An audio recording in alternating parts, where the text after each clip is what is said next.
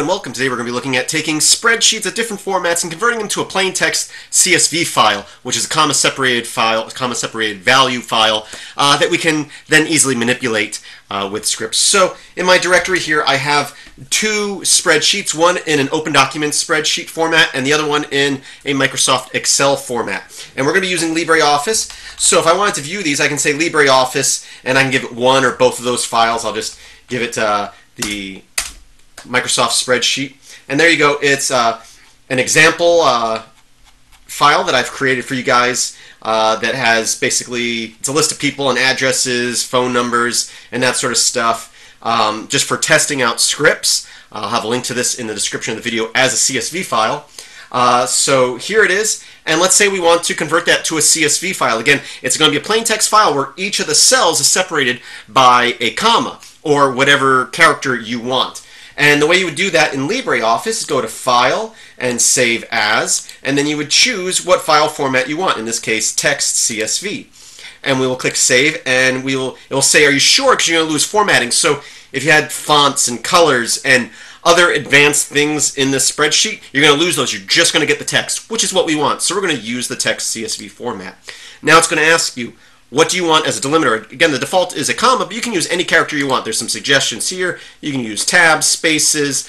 I tend to use a pipe character because that's very uncommon in the text, but the most common is going to be a comma. And then the string delimiter is going to be, let's say you have a comma in one of your strings, it will put your strings in quotation marks so you know the difference between a comma that's separating a field and a comma in your text. Anyway, I'll click OK, and now that's saved. I can close this out. And I now have a file called people.csv, and I can cat that out, people.csv, and there's the list of names. And then I can, if I want, I can say grep, and I can grep something like Jones from the list, and find everyone with the name Jones. If I want, then I can grep from that, and I'll say like Alice, and I'll have Alice. And then I can do something like cut -d for delimiter is going to be a comma in this case. And if I want, I can go -f for field 4 here. And there we go, I got her street address. If I want, I can do -f4, comma 5, comma 6, and I'll get her address along with her city and zip. Another thing you could do if you want to be a little more advanced about it, instead of using grep, if you have FZF Fuzzy Finder on your system, I can say cat people.csv and pipe that into FZF, and now when I hit enter, it gives me the full list of names, and I can type something like Johnson, and I want April Johnson. And now I hit enter, and it does the same thing, but it allows me to do that quick fuzzy finding search. Now you're going, Chris, that's great that you showed us that, but I thought the title of the video says how to do it in the shell. Well, you're in luck. Let me go ahead and remove our people.csv file. And we just did that with LibreOffice by saving it as a CSV file. But as you can see now, I have those two file formats in here.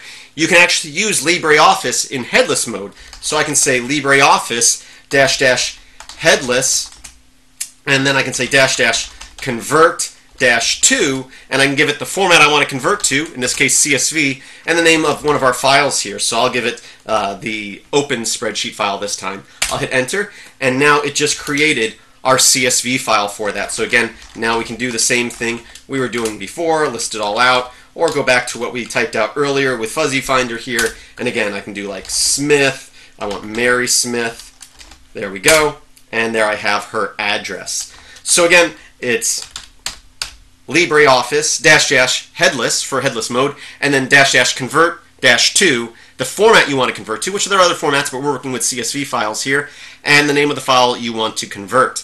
Now, it's kind of a long command, so of course you can alias it if you wanted.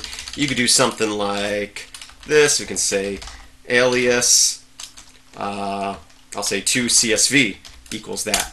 Now, you put that inside your RC file for your shell, and you should be able to type in 2CSV and give it a file for, so let me remove the file that we've generated. And now I can say 2CSV, and I can give it the Excel file. And now I can cat out that people.csv file. So now you've taken the big long command that looks like this and changed it to this. So that's what aliases are for. I hope you found this useful. We're going to look at more file conversions in the next upcoming videos. And I hope you enjoyed this. If you did, be sure to like, subscribe, comment, all that good stuff. Check out filmsbychris.com. That's Chris with a K. There should be a link in the description. You can search through my videos there. And also think about becoming a Patreon over at Patreon, or a patron over at patreon.com/MailX1000. There's a link to that in the description. And as always, I thank you for watching, and I hope that you have a great day.